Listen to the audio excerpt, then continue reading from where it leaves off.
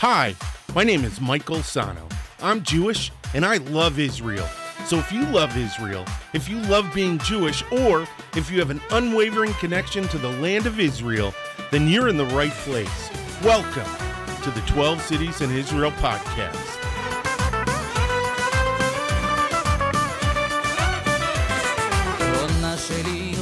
Shalom, shalom, shalom. Hey, what's going on? My name is Michael Sahno. Welcome to the 12 Cities in Israel podcast, the only positive podcast on the state of Israel. Hey, if this is your first time watching us on YouTube, don't forget to hit the like button. Don't forget to hit the subscribe button and the notification bell so you can be in the loop when we put out brand new episodes. Also, if you want to take us with you, you can find us on SoundCloud, iTunes, Google Play, Stitcher, TuneIn, and on Spotify. If you're going to the gym and you just gotta hear my voice. Oh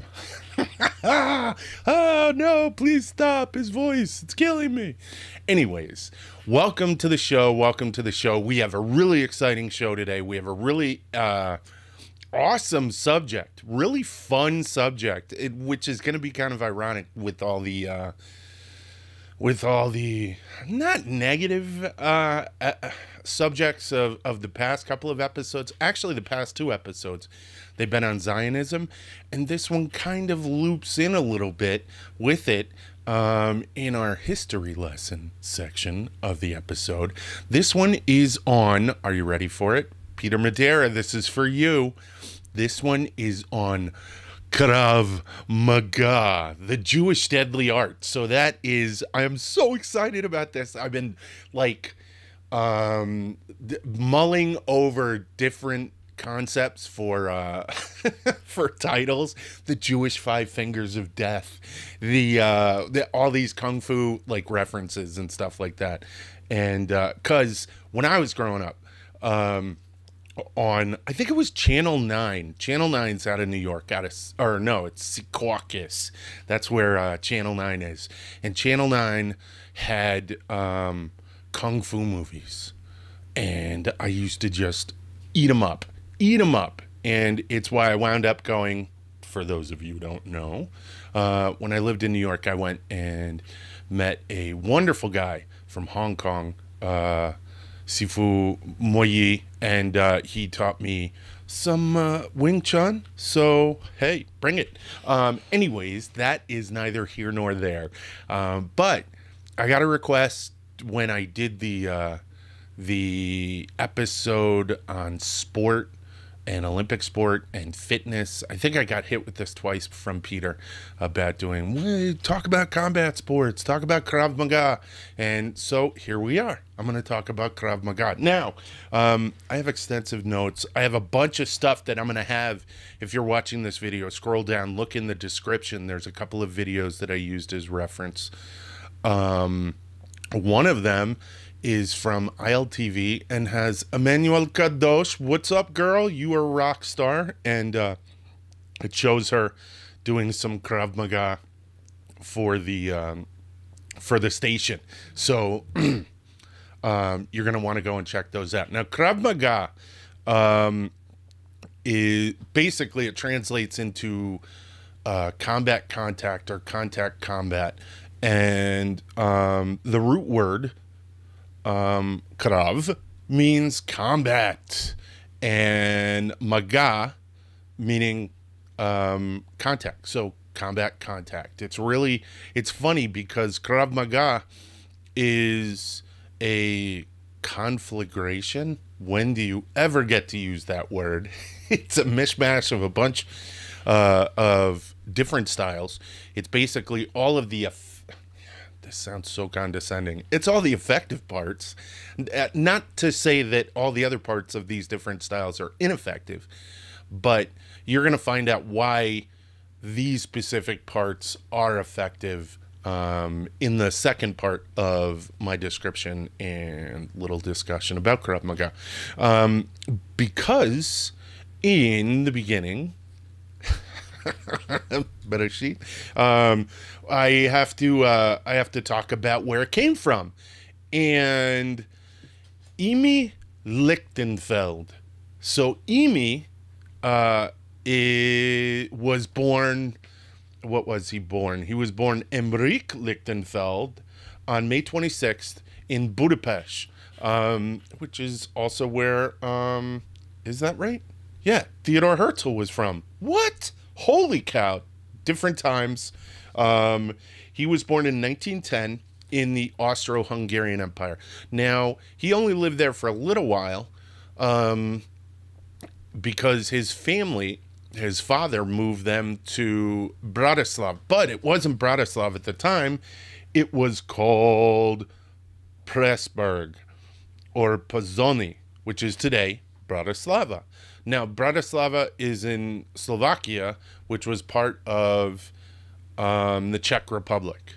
And the Czech Republic came into, if I get this wrong, please tell me and let me know. I'll correct it.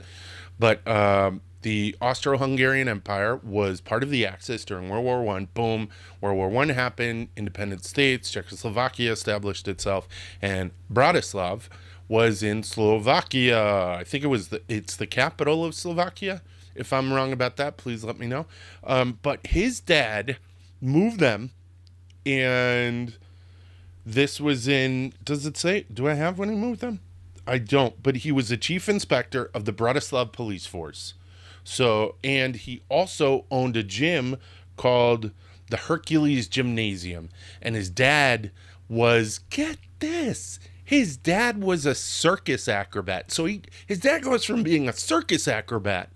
And this all ties into Krav Maga. Don't get me wrong. I'm not on a what do you call it? On a tangent. So you got Imre's father was a police inspector because apparently in Czechoslovakia at that time, a Jew could be a police officer, which is awesome. And his dad was a former circus acrobat who then also owned a gymnasium called the Hercules Gymnasium and was also an inspector on the police force. So that is where he grew up, and that's where he spent a lot of his formative years. Was inside this gym. He became a successful boxer, wrestler, and gymnast. And I don't know. See, hold on. I'm gonna have a sip of coffee, Peter. This episode and this coffee is for you. What up, dog? So Imi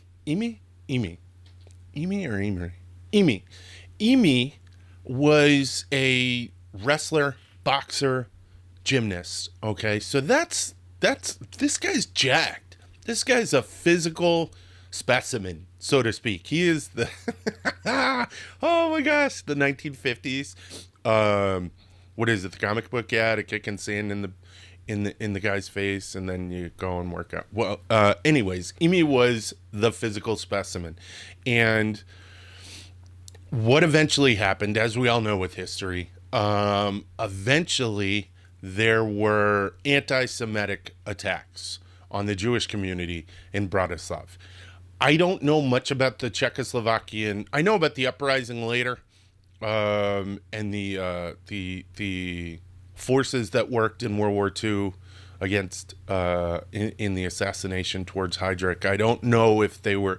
I don't know the extent of the resistance in there, and I don't know exactly what the situation in Czechoslovakia pre-World War II was. But I'm saying that because I don't know if they were full-on pogroms or if they were attacks, you know, anti-Semitic attacks, riots, whatnot. But what Imi did was he got a bunch of his friends together, a bunch of his fitness buddies, wrestlers, all of that. And as these attacks started to happen, they started to fight back. So it's funny because a lot of people love to make the comment, I don't understand why the Jews didn't do anything during the Holocaust and why they didn't fight back. That's balagan. That's not true. A lot of people did a lot of things, but when you have this massive juggernaut that is the Nazi Empire, what can you do? You know, unless you have something like the United States and Britain who got into the war later, there's not much you can do. But there were people who did fight, and Imi was one of them. He competed. This is before he competed at national and international levels, and was a champion and member of the Slovak national wrestling team. So this guy was up there. I actually know a guy who was on the wrestling team in Israel. I wonder if he knows about this guy. In 1928, he won the Slovak Youth Wrestling Championship, and in 1929, the Adult Championship in the light and middleweight divisions. And he also won the National Boxing Championship and an International Gymnastics Championship. So this guy was the Deion Sanders of fitness. He won a championship in boxing, he won a championship in wrestling, he won a championship in gymnastics. He was a rock star. He really was. And in the 30s, as I said, anti-Semitic riots were going on in Bratislava. And let me read this. He and other Jewish boxers and wrestlers defended the Jewish neighborhood against racist gangs. You go, boy. Now, what happened because of this is he quickly found out that, you know, boxing in the ring and wrestling on the mat are totally different than going after thugs in the street. Boxing has strategies. It has ways to continue throughout the different what do you call it? Throughout the different rounds. Okay, you want to conserve your energy. You want to hit, and you want to hit effectively and efficiently. But in a street fight, you don't want to go rounds. You want it over as quickly as possible. So he had to come up with some adaptations to boxing and to wrestling and to the inherent danger. Because, I mean, boxing is a dangerous sport. Wrestling is a dangerous sport. But there are parameters and stops that ensure, for the most part, that injuries are kept to a minimum. Okay. And they call fights if a guy gets, you know, boxing, he gets blood in his eyes and he can't see, they'll call the fight sometimes. You could throw in the towel on one side. You can't throw in the towel in a street fight. And if you got blood in your eyes in a street fight, the other guy's just going to take advantage of it. So he had to adapt these things, and he had to economize and make more effective the things, the boxing and the wrestling, and adapt it to more of a, sorry guys, vicious exercise. So in 1935, Imi visited mandatory Palestine. This was during the Palestinian Mandate with the national team, a team of Jewish wrestlers. Actually, it wasn't a national team. It was a team of Jewish wrestlers. And they were going to the Maccabee Games. Now, one of the things that he wasn't able to compete in the 1935 Maccabee Games because he got injured. I think he broke a rib. And because of this, that wound up being he broke a rib in training, and that became one of the tenets of Krav Maga, is to ensure that you don't get injured in training. I think a fundamental Krav Maga precept: do not get hurt while training. Which, I mean, that's I would say that's a no-brainer, but I mean, think about what you're doing. Think about what I just said a few moments ago about how you want it to be effective, you want it to be dangerous, and you want it to be deadly. You know what I mean? So, so he returned to Czechoslovakia, and World War II broke out, and eventually, I think, what was the year? In 1940, with the rise in Nazism in Slovakia, because there were fascist groups in the satellite countries that were around Nazi Germany, Romania, Czechoslovakia, The majority of these countries had fascist, pro-Nazi parties, paramilitaries that were, basically roaming the countryside unfettered, allowed to do whatever they wanted to Romanis, Jews, homosexuals, whoever. So in 1940, Lichtenfeld left. He got onto a boat and was shipwrecked in the Aegean Sea. What? And then apparently was rescued. It didn't give too much information on him being rescued.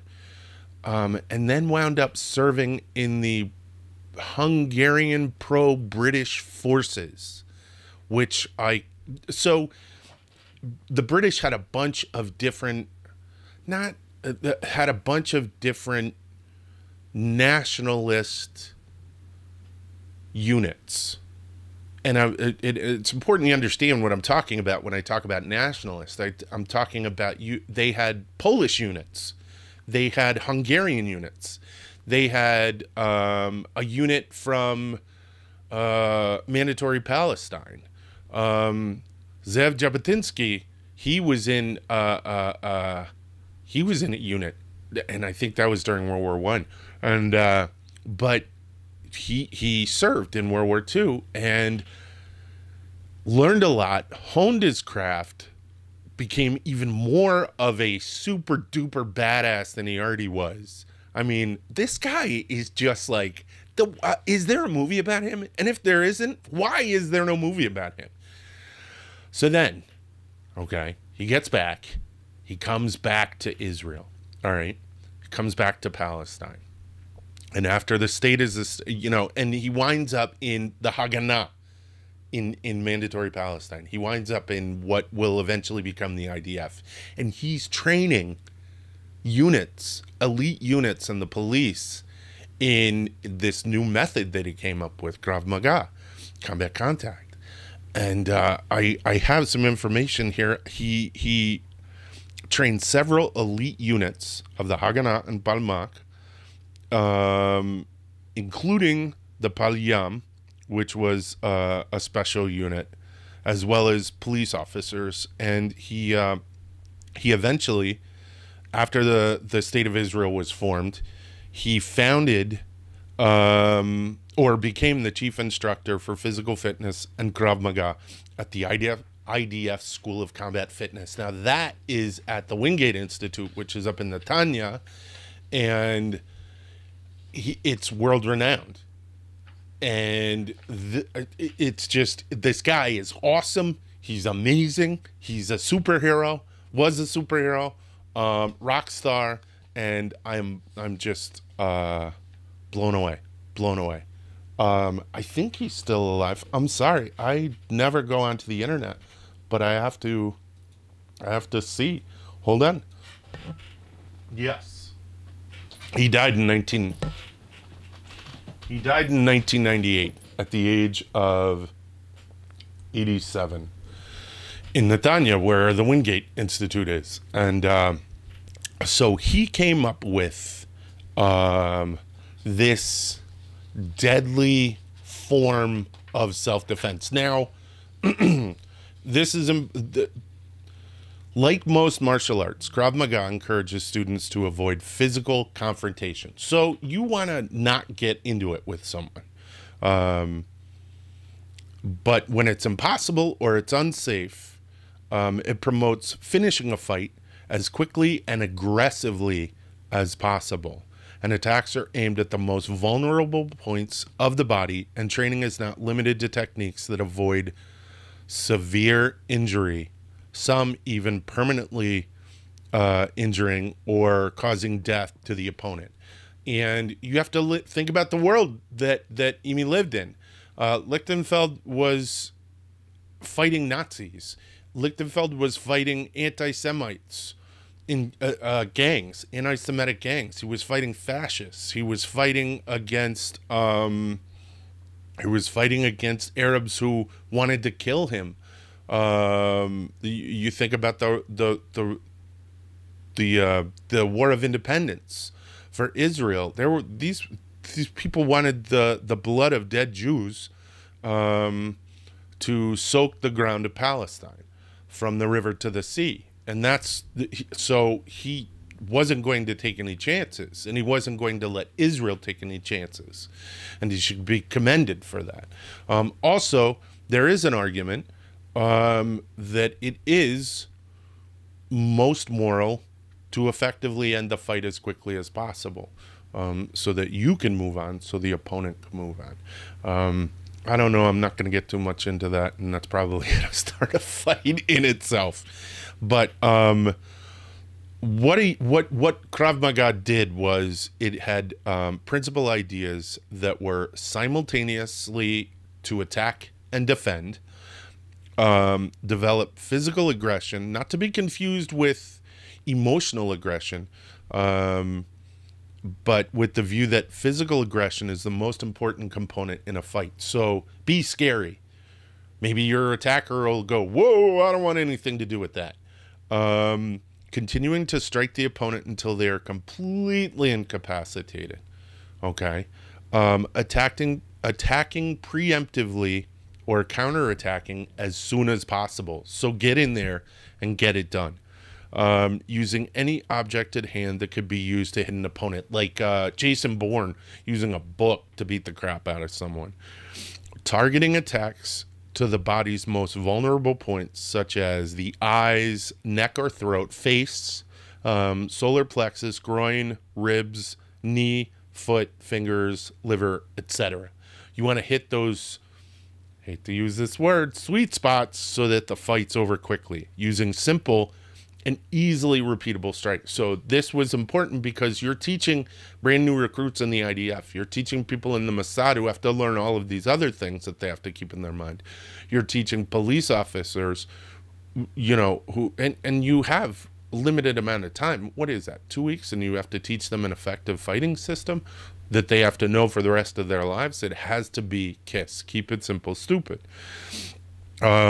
Maintaining awareness of surroundings while dealing with the threat in order to look for escape routes, further attackers, or objects that could be used to strike an opponent. It's called situational awareness. It's something that I learned in my years in the military. Even though everything's going to hell in a handbasket, you still have to be tactically aware. So this tries to teach you that. And recognizing the importance of and expanding on instinctive response under stress. So you do specific things, and you want to behaviorally change your motor skills so that when bad doo-doo happens, you respond the right way rather than curl into a ball. And training can also cover the study and development of situational awareness to develop an understanding of one's surroundings, learning to understand the psychology of a street confrontation, and identifying potential threats before an attack occurs. It may also cover ways to deal with physical and verbal methods to avoid violence whenever possible, meaning talk shit in such a way that this person goes, man, this guy, no thank you. It also teaches mental toughness, using controlled scenarios to strengthen mental fortitude in order for students to control the impulse and not do something rash, but instead attack only when necessary and as a last resort. So it's putting your finger on the trigger and knowing when not to shoot. It's funny because that's something and yeah, you could say whatever, but I think it was it was one of the James Bond, the two, either Quantum of Solace or Casino Royale, where James Bond says sometimes it's more important to know when not to shoot, and that's valid advice. I could tell you that from experience. And knowing when not to get into a fight, knowing when sometimes you're misreading the tactical situation. So all of this is hopefully taught and absorbed by. All of this is taught and hopefully absorbed by the Krav Maga student when he's learning this, when he's in the IDF, when he's learning it, when he's on the Israeli police force, when he's learning this, because it is also taught. There are two different kinds of Krav Maga, I found out in my research. One of them is that military style, and that is taught to Israeli units, and it's also taught to some people outside of Israel. Someone told me that it was part of combatives training for the United States Marine Corps. It was a component of that. And somebody also told me that Air Force security forces use a form of it. I don't know if that's true. It's what I heard. If it is, it's interesting and pretty cool. But that form is different from the other form, which is taught in the schools that you can go to. And there are Krav Maga schools across the country, worldwide, where you can go learn this civilian version of Krav Maga. But just understand, from what I know, it's not going to be the same as Shabak, the Shin Bet, or Mossad, or the IDF, or the Special Forces units in Israel. It's just not going to be the same, because it would be, I think, it would be a little bit inappropriate. They need to have that edge. They need to have that little bit more in their toolbox. And it uses, speaking of toolbox, it uses core physical defense fundamentals, taking core elements from multiple systems and styles, and integrates them into one larger toolbox for self-defense. I wrote that. That's such an awesome sentence.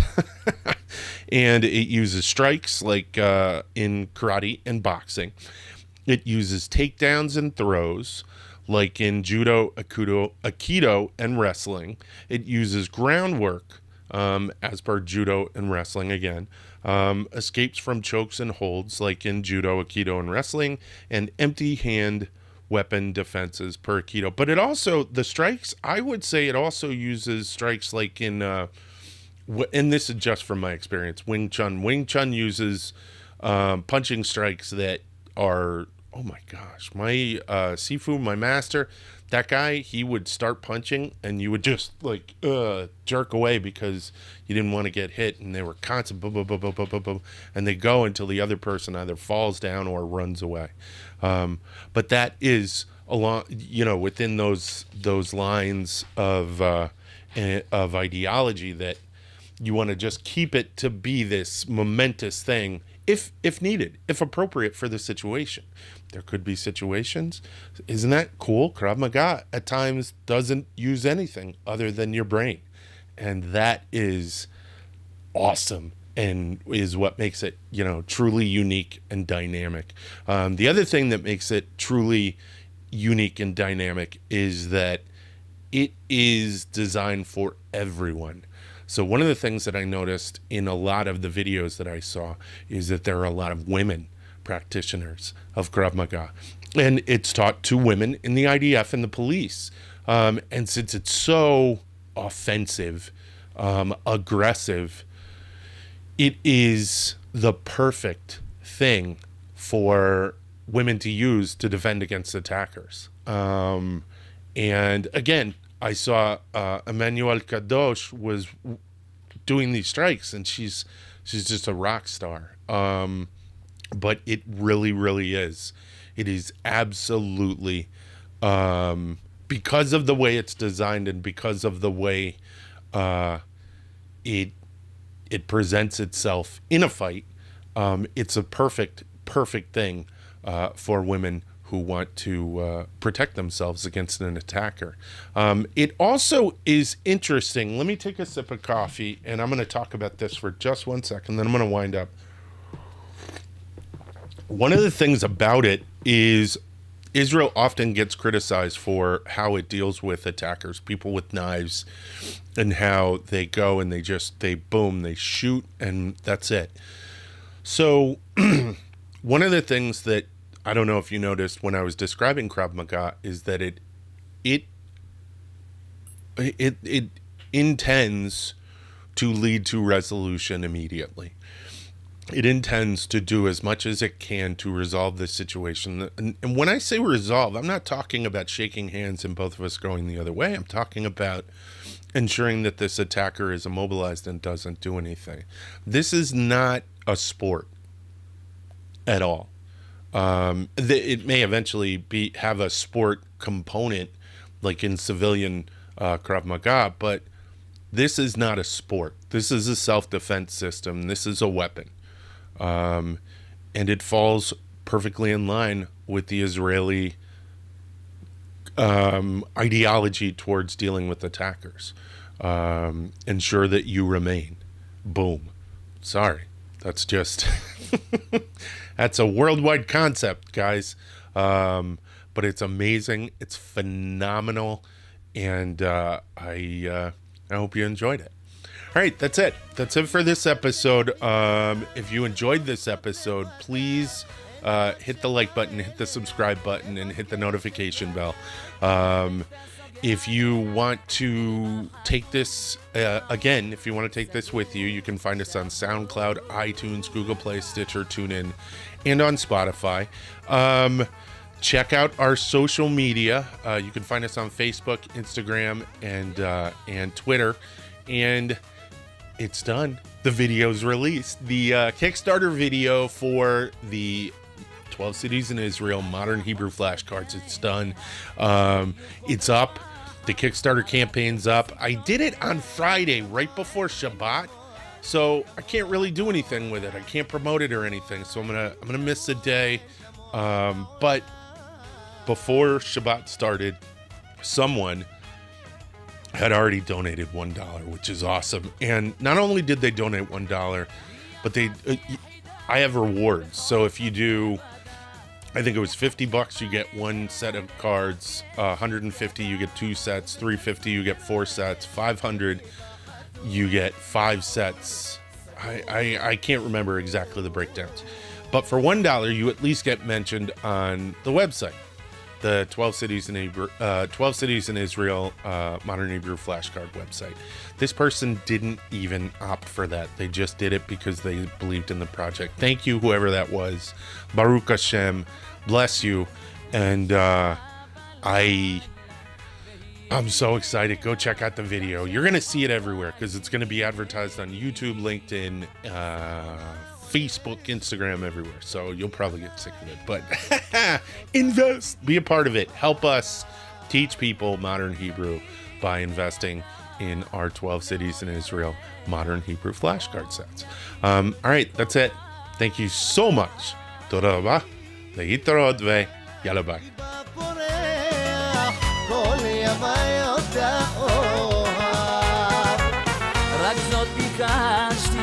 בידה אחזתי, היא כמו חלום שלא נגמר. רק זאת שאלתי, שליבי נתתי, הושעתי לפרח הנשאר. רק זאת שאלתי, שליבי נתתי, הושעתי לפרח הנשאר.